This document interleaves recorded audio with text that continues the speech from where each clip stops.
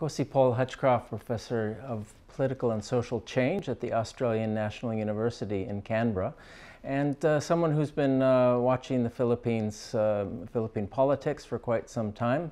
Minamahal ko ang Pilipinas. Lagi ako babalik-balik. So it's a pleasure to be here today to talk about some of the issues around the exciting creation of the Bangsamoro autonomous region for Muslim Mindanao, and in particular what it means for BARMM to have a parliamentary system and what kind of implications this might have for the choice of electoral system.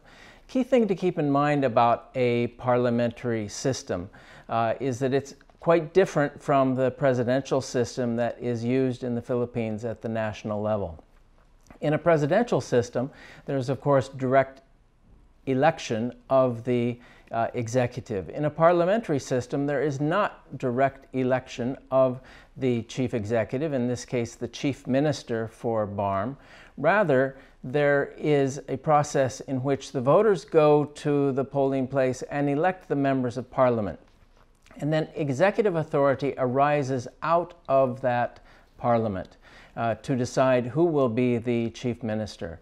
Now, one of the things that is absolutely critical if there is going to be a parliamentary system is that there be a clear mechanism for developing the coalitions that are needed in order to have that election of the chief minister.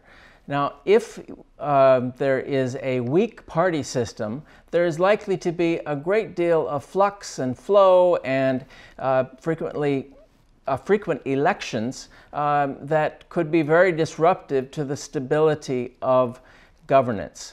Think about some parliamentary systems that have constant churn in the prime ministers that come forth.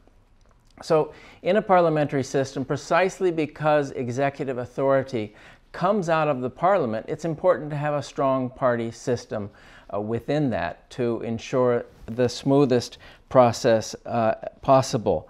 Now, how do we develop stronger political parties? Now, ideally, there would already be strong political parties in place before BARMM goes to a parliamentary system, but we know that's not the case.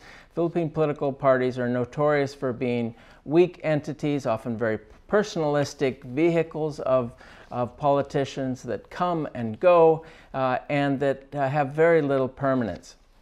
But there are certain types of electoral systems that you can put in place with the goal of building stronger political parties. So if BARMM is going with the parliamentary system, which of course it is coming out of the Bangsamoro organic law, it's critical to have an electoral system that goes with it that can try to build up stronger political parties. Now, broadly, first of all, looking at the law that has put BARMM in place, the Bangsamoro Organic Law, it's important to note there's some really exciting innovations there that are not found anywhere else in the Philippines. There's an electoral system in which 50% of the seats are elected via proportional representation, 40% via district seats, and 10% versus sectoral representation.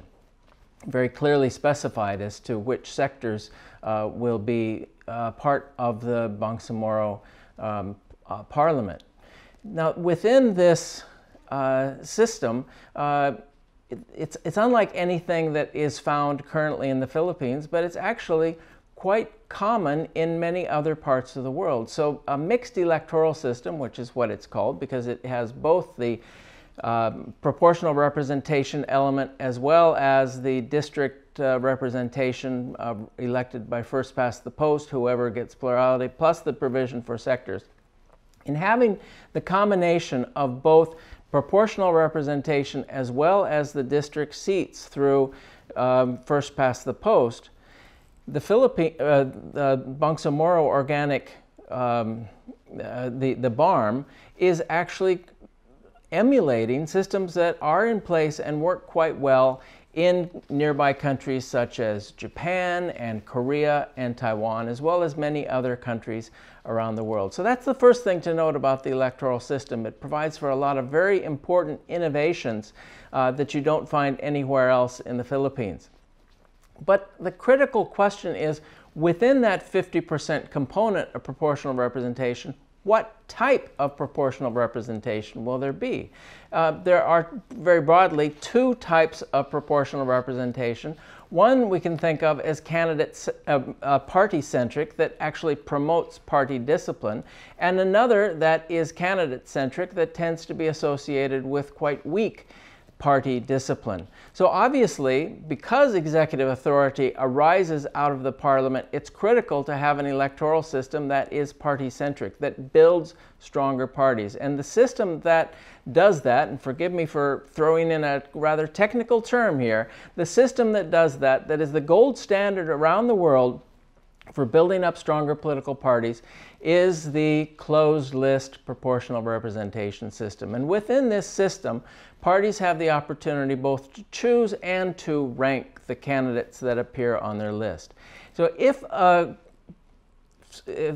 someone gets into the legislature but then moves against the party platform, the party has an opportunity to either get them off the list altogether or to give them a lower rank. So that's a really critical element of closed list proportional representation. And so we can think of that as the party-centric one, the PR that builds up stronger political parties.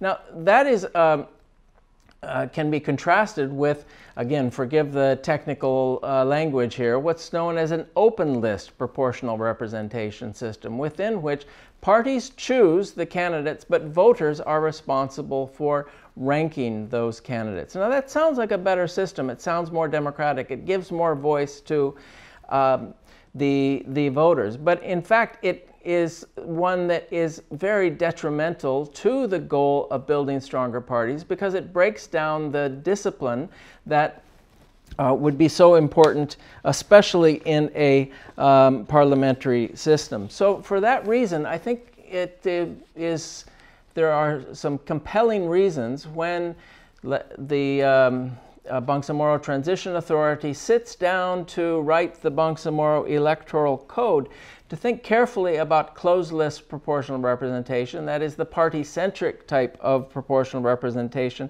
as it has the capacity to build the party discipline that is absolutely essential to the proper functioning of a parliamentary system.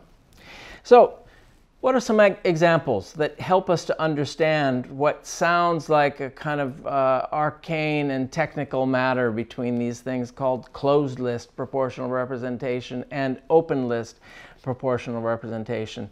Fortunately, we need to look no further than Indonesia, which is a little bit different, of course. It's a presidential system rather than a parliamentary system, direct election of the president every 5 years. But within this, combined with the presidential system, Indonesia has shifted in recent years, between about 2004 and 2014, from a party-centric to a candidate-centric proportional representation system.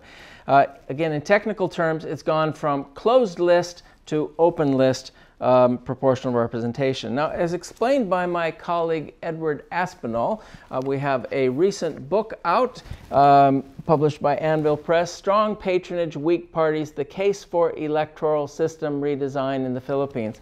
And within this, we have a chapter by my colleague Ed Aspinall, an expert in Indonesian politics, on lessons from a neighbor, the negative consequences of Indonesia's shift to an open list. And so if you want to see an example of how what sounds like a small and technical matter has actually led to some major shifts in the way politics are done, I would urge you to have a look at that chapter, particularly in the volume.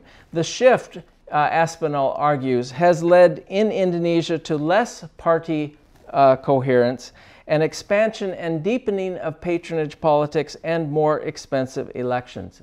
He goes on, and let me quote, to say that this has fueled a vicious cycle in which electoral patronage fuels corruption, which in turn erodes the faith of Indonesian voters in their parties and elected representatives, making them ever more susceptible to patronage politics. So, that in a nutshell is the importance of this choice that is to be made.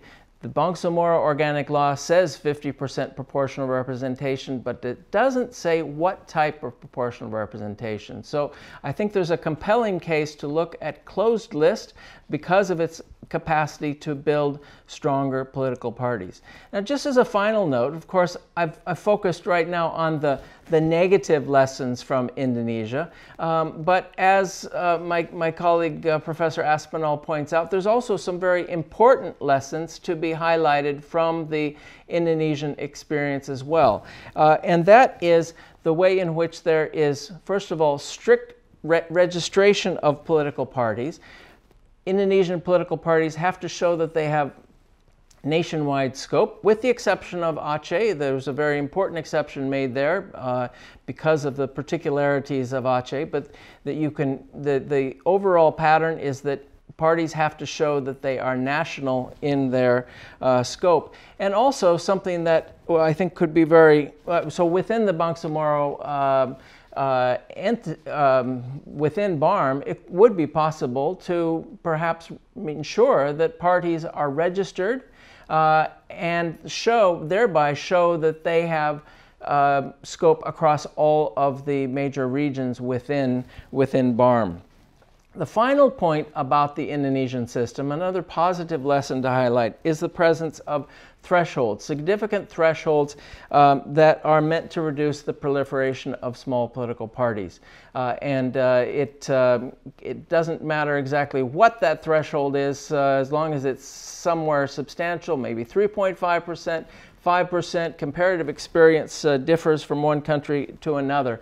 But that's a way to make sure that parties have some girth, that they are significant entities, again, highlighting or enhancing the prospects for a party system that can do what needs to be done in a parliamentary system, and that is to choose the executive from among its members in the most coherent and smooth way. Thank you very much.